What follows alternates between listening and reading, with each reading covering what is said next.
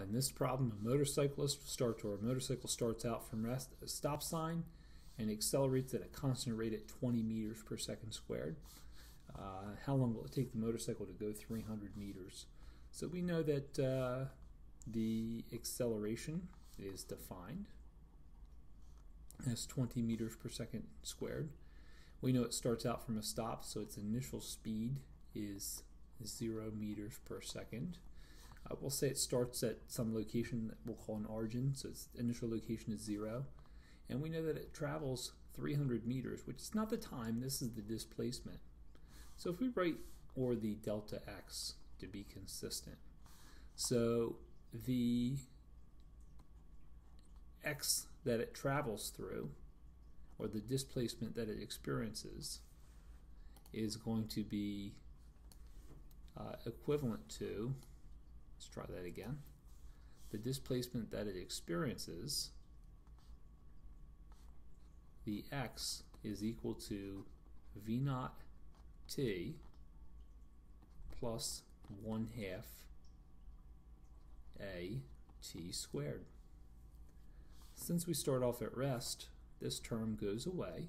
If v is 0, 0 times any time is going to be 0, and it will leave us with an equation that is x equals 1/2 a t squared.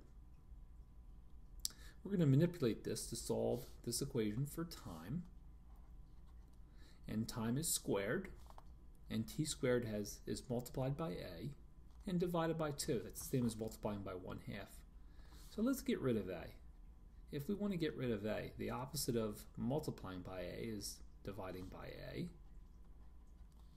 So a will cancel, and now t squared is divided by 2. The opposite of dividing by 2 is multiplying by 2, and that will cancel.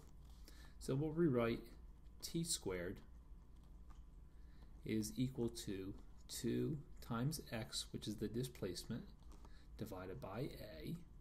And the way you unsquare something is to take the square root of that. So the square root of t squared is t. If I take the square root of one side, I'll take the square root of the other, and again that will leave me with t.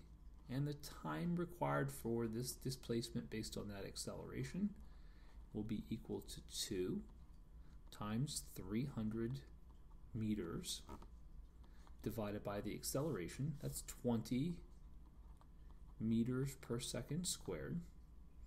2 times 300 is 600 divided by 20. Take the square root of that. But most important, let's take a look at the units.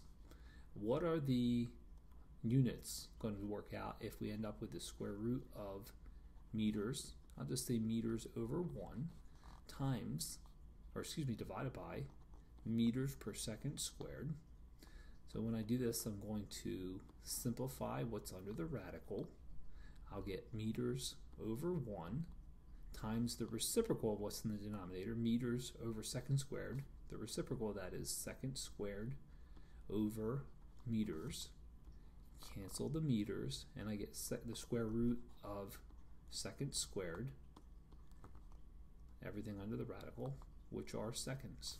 So it works out. Time is measured in seconds. We have to end up with units of seconds. If we reveal the answer, which is going to be the square root of 2 times 300 divided by 20, our time is, and you can see the math there, so it's consistent. 2 times 300 divided by 20 is 5.5 seconds. Very nice.